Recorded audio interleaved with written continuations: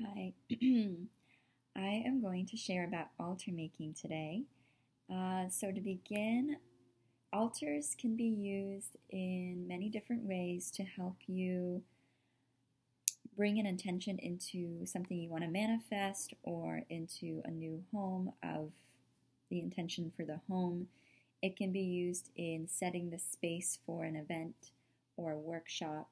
It basically is a creation that you create with connecting to other elements of spirit, and the elements could be changed depending on what your focus is. So, for example, for a water manifestation circle, I connected with the water element and asked and communed with it to help me create the altar. So the altar is a space that it's like a vortex creation of energy with that intention infused in it. So it's a pillar of that intention and that vibration that helps set the space, the physical space, and the vibration radiates out from this altar to influence the people in that space and how they are feeling and how their mind is working and how open they might be. Depending on how open they are, they may feel it strongly or not as strongly, or they might not even know they're feeling it, but they're doing different things, not realizing that they're actually impacted by this altar space. I usually like to use flowers because they bring this clear, pure energy, and they also different flowers can be used for different spaces, and it's all intuitively guided. So when you are creating the altar, you have the general idea of what the intention is, and then just let yourself be open to inspiration that comes through, because any inspiration is likely divinely brought to you, and it's not just from nowhere.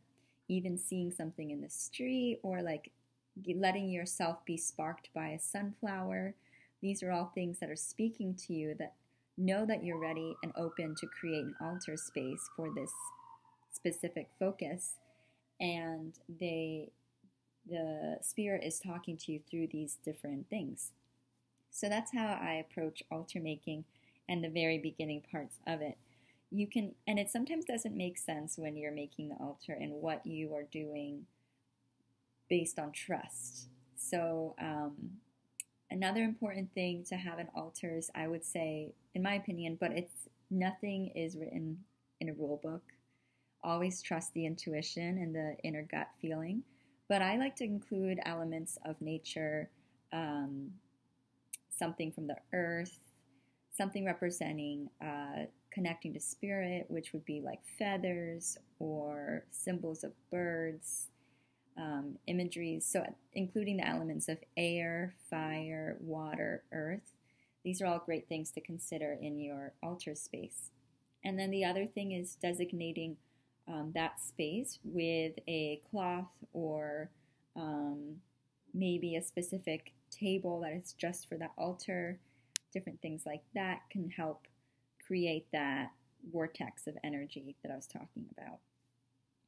You can also write things down and put them in the altar space.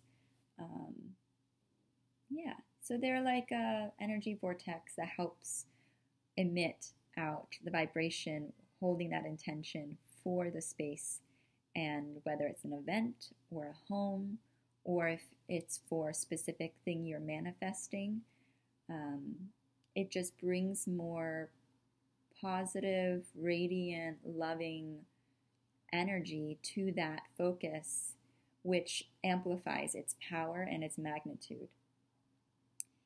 And that's how you do witch stuff. Essentially, it's like witchcraft, but in a way it's not at the same time. It's just very elemental to what has been done for many, many years.